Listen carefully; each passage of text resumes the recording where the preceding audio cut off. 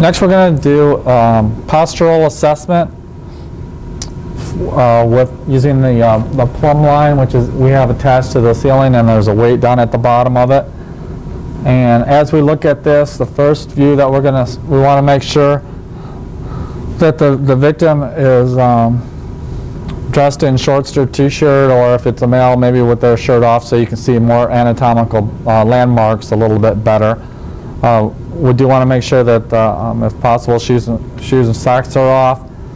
And then the hand placement is kind of, it's not anatomical position, but it's just kind of a relaxing position with the hands and forearms in a pronated position. Okay? When we align the plumb line, we want to make sure that for the anterior view, we want to make sure that with the lower extremity, the feet are evenly spaced between the plumb line. The tibia crest are slightly externally rotated. The knees are evenly spaced between the plumb line. The patella here are facing anteriorly, consistent with angulations from the joint to joint. We also want to make sure that the lateral malleoli, the fibular head, and the iliac crest should all be equal bilaterally. As we look at the torso, we want to, again, we're looking for any abnormalities or anything that's normal or abnormal on both left and right. On the torso, what we want to do is we want to look at the umbilicus. The plumb line should bisect, although surgical procedures may alter this alignment. The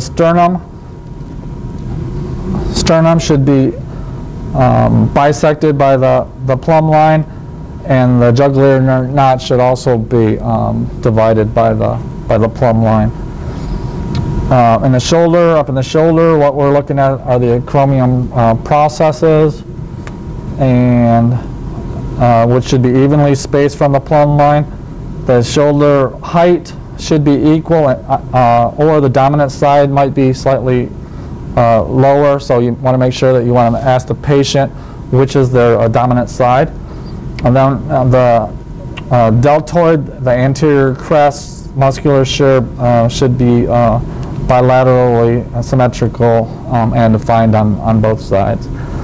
As we go up to the head and neck region, we want to make sure that the head is bisect equally by the plumb line, looking at the nasal bridge equally, as well as the facial bones should all be equally separated by the plumb line. And that's it for the anterior view. Next, we're going to have the patient turn to her side. Again, either side, it doesn't matter.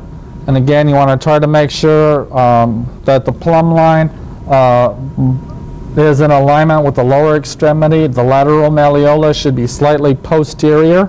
Again, if she needs to make that adjustment.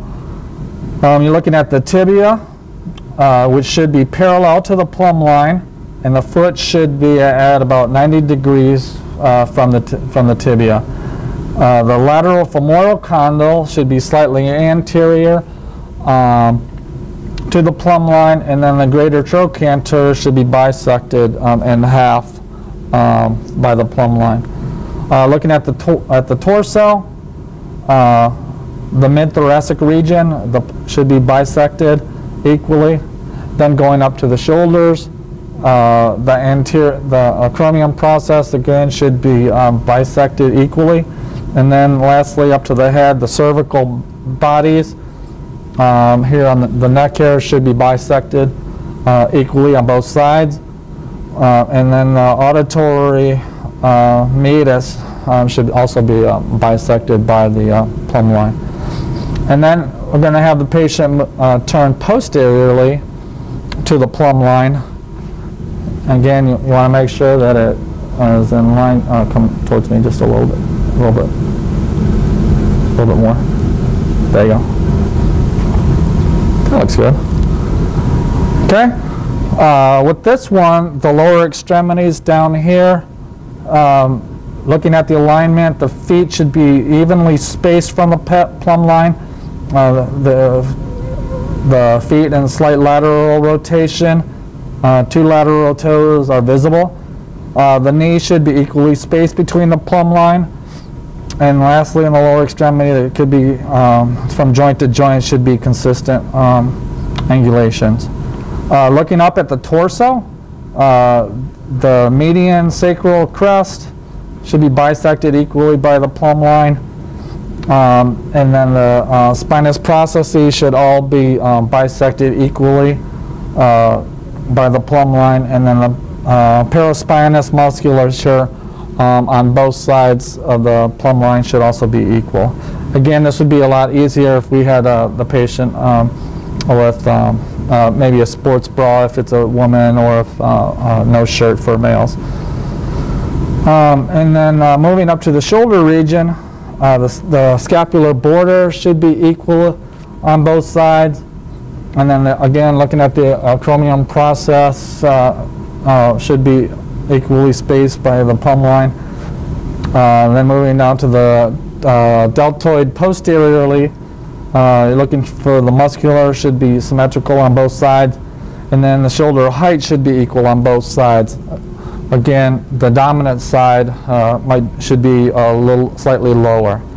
And then lastly, looking at the head and neck, the cervical spinous processes should be in line, bisected equally. And then lastly, the occipital protuberance here at the base of the head should also be bisected equally. And again, you're just looking for what's normal in these bony landmarks and what's abnormal. Thank you.